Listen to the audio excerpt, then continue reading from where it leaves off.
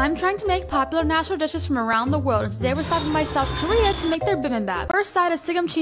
It's blanched spinach that's chopped and seasoned with salt, garlic, sesame oil, and toasted sesame seeds. Side 2 is gungnamolmuchim. It's bean sprouts that are rinsed, boiled, and then seasoned with salt and garlic. Sides 3, 4, and 5 are sauteed carrots, zucchini, and cucumber. They are all cut up and seasoned with salt so the water can be drawn out of them, and then they all get sauteed separately. There's no shortcuts over here. The zucchini is sauteed in garlic and scallions, and then the cucumber is cut into half and sauteed with just garlic. The next side is the beef, and I sliced it up bulgogi style and marinated with garlic, soy sauce, sesame oil, and honey. The last side is gosari. It's Korean fernbrake that's soaked overnight, then boiled and strained and sauteed in garlic and soy sauce. You can now assemble your bowl. I heated up a clay pot and added sesame oil to the bottom along with white rice and all my toppings added. You should hear some sizzling, and after a few minutes it's ready. And the pot stays so hot that when you stir up the eggs and beef, it actually gets cooked. And don't forget your gochuchang. The taste of this left me speechless. I am without words. This gets a 9 out of 10.